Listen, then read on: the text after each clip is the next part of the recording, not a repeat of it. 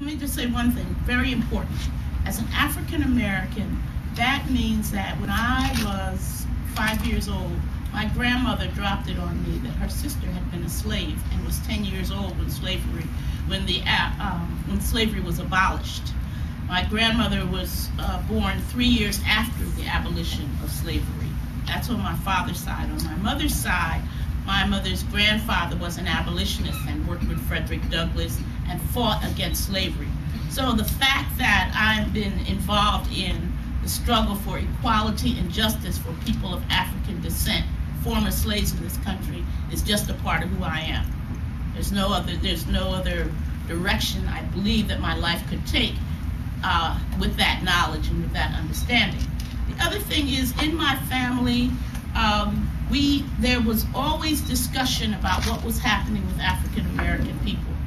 And my growing up in the 50s and 60s allowed me to have a real good sense of what was happening. We read every African American newspaper in our family. We read the Pittsburgh Courier, the Amsterdam News, the Philadelphia Independent, the Crisis magazine, the Crusader magazine, Jet magazine, Ebony magazine, all that.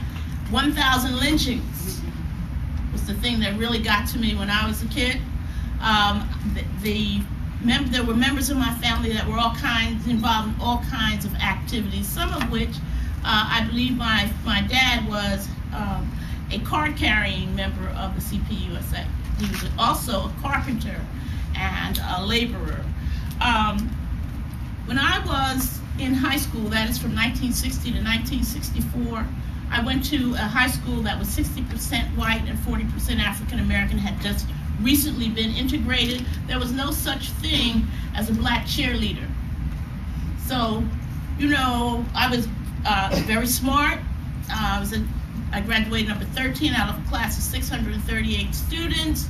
There was no chance. I was, very popular. There was no chance for me to be a cheerleader or any of that kind of stuff. So then, upon graduation, when everybody, the question of where are you going to college? As a black kid from a working class background without money, there was no such thing as going to college. I got me a job as a waitress. And in the process, my family was encouraging me to get a good job, which was not available to me. A good job in the telephone company or the quartermasters, et cetera, was not available to me because they were not hiring black girls for that. You could not get a job doing that. So what we're talking about here is the fact that the inequality in the society either diminishes your desire to make changes in your own life and in society, or it encourages you to fight for equality. Because of my background and my family life, I think the question of whether or not I was going to fight for equality and justice for black people was a moot question. I had to, just in order to become who I needed to be and to have my own equality recognized in society. Let me just tell you something about how this works. What happens is that either you stand up for yourself and you stand up for what is right in the world, or you don't. And that is where the militancy issue comes in. The question of the need for decent housing for everyone is a question of right or wrong. The question of that everybody needs to have health care is a basic question of right, just from my point of view. It's a question of right or wrong. The question of treating people, all human beings, as human beings, and recognizing that anything that you have is necessary and if it's your right to have it, is the right of every other human being to have that thing, whatever it is. Whether that's the freedom to travel, whether it's the ability to have a decent education, all of the things that the ability to have a decent life, a basic, and to be able to take care of your family. If that is your right, if you believe that it's okay for you to have it, then it's okay for me to have it. And it's your right and it's your responsibility to fight for me and everybody else. And if you're not, then there's something wrong with you. So that's a bottom line kind of question about, you know, just what it is that we're doing about militancy, about economic injustice, economic inequality. We have economic inequality in this country because there was slavery in this country. And because they did not believe the people of African descent who were formerly slaves had the right to live the same way that people who were our slave masters had the right to live.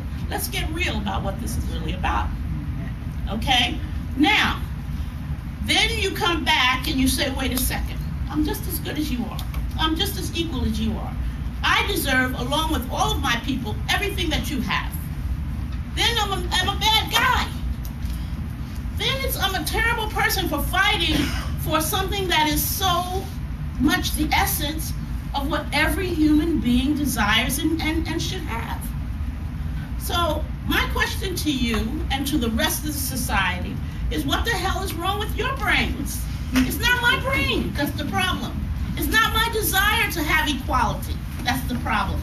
It's not my desire to recognize that equality in every element of life is the essence of making a good, decent society. Recognizing the contributions, because that's the other piece. As slaves and as former slaves, African Americans made tremendous contributions to this society, which never get recognized, and which still are not recognized, and which we've been through the struggle for 40 years, which I have been personally involved in the struggle for 40 years, and there still has not been a recognition of all the contributions that African Americans have made. And in fact, the essence of our society is set up to suppress all of that information and to suppress people like me from saying this to you. Because, and how it's done is through fear. Is that most black people will not tell you what they're thinking and are not going to tell you that the left is racist, okay, that there's no equality in the left, and that I'm the last person to speak here, as opposed to the first or the second. Nobody's going to put that out there to you without, having some sense of that it's okay to do that, because people are either going to get angry at you, they're going to try to stop you from speaking, and they will use it. It's institutionalized to the degree that at this point our young people have no sense that it's possible or necessary to do that, to call people out on a daily basis. And the other thing is, the fear element is that when you do that on your job, you can get fired. The people who get fired on their jobs for standing up for themselves are usually people of African descent or people of color. Okay, and we also know that. And there are people that are around that are willing to stand up and say, wait a second, you didn't give the person the same justice, the same equality, the same element of a sense of being themselves or their humanity that you would have given anybody else. Because then you're afraid. Then you become the nigger lover, as what it was called in the 60s and the 50s. That's what it was called. So the other piece to this is that there's some basic things that if you actually struggle for them, for me, you would gain them yourself. Because that's the other element to this thing, is that when you struggle for equality, like major issue that's going on now is healthcare. Healthcare is a right for every human being, if you believe what's in the Constitution, which I was taught that the Constitution had some basis in reality, which I learned pretty quickly when I decided that I was going to challenge what was in the Constitution of this country. That you have the right to life, liberty, and the pursuit of happiness. So that means that you have the right to health care, free, quality health care, to me. If it doesn't mean that to you, I don't know, what's going on in your head.